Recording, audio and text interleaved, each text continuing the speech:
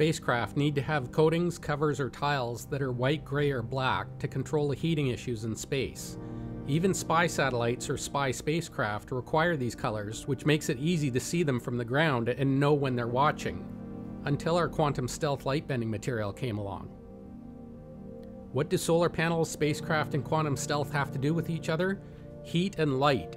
The more light provided, the more heat produced. Mirrors are used in solar thermal energy systems to reflect sunlight onto a central tower to produce steam to generate power from steam turbines.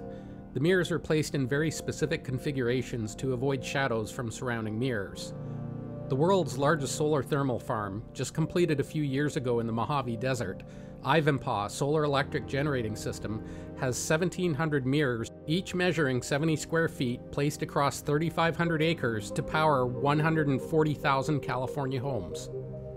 The 3 towers are filled with water, and the mirrors reflect sunlight onto the towers, raising the temperature to more than 1,000 degrees Fahrenheit, turning the water into steam that spins the turbines.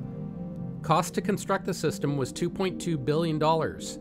But using sunlight instead of fossil fuels will reduce carbon emissions by more than 400,000 tons annually. In our last video, I showed how our material could not only reduce shadows, but completely remove them.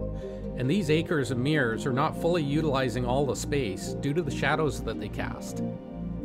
The simple addition of 3 lenticular lens sheets placed over mirrors was conducted on November 2nd, 2018 at 10:40 in the morning. The amplified panel produced 86.5 watts, whereas the control panel only produced 58.25 watts, which is 28.25 watts greater output, or 48% more power. Solar panel manufacturers determine the maximum output by simulating the sun at noon at the equator on a clear day.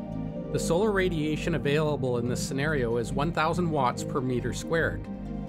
When I tested these panels in Maple Ridge, the sun was only at an altitude of 19 degrees high, and the solar radiation readings from the University of British Columbia indicate it was only 250 to 300 watts per meter squared.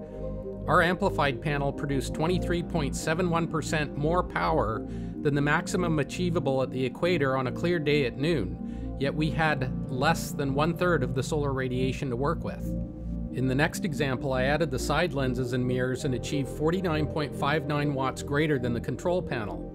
When compared to the manufacturer's stated maximum, I was able to provide 38.5 watts more than maximum, which is 52% more power than you can get under perfect conditions. Domestic water heating is estimated to be the second largest energy end use for Canadian households, accounting for approximately 22% of the total household energy consumption. The most efficient water heater temperature is typically around 145 degrees Fahrenheit.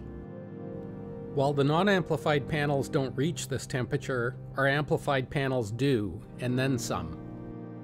In some lesser quality solar panels, this heat can cause permanent damage.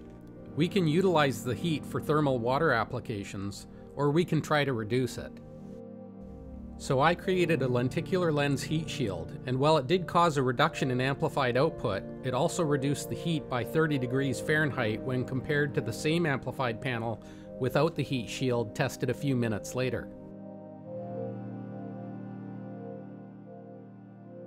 Now we can compare the full effect of the heat shield, and we see that it caused a loss of about 18% power over the non-heat shield amplified panel, but still retained 63% more power than the control panel. The 2 limiting factors for mirror boosters alone are hot spots and temperatures that can get too high.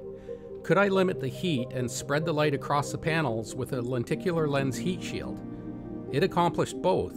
The reduction in power was only 11%, but the reduction of heat was over 50 degrees Fahrenheit. So what works better, mirror boosters or lenticular lenses over mirrors? The best I could achieve with the mirror boosters was a doubling of the power. The best I could achieve in a similar configuration using lenticular lenses over the mirrors was nearly triple the output over the control panel. This means that the lenticular lenses over the mirrors provided 22 extra watts, which is 51% more power over the mirror boosters alone. Most of these examples are not practical for pre-existing solar panels that are connected together on a roof. There is a boundary around most panels in which we can place slat boosters. These are just small versions of the lenticular lens over the mirror. When I tested with them and without them, I was able to conclude that just the 3 slat boosters accounted for 16% more power, which is an extra 12.84 watts over the amplified panel with no slats. The boost from just these 3 slats allowed the panel to equal the maximum output under perfect conditions. In a place like Vancouver, where the solar radiation is half or less than half of the maximum most of the year, this could change everything for the solar industry.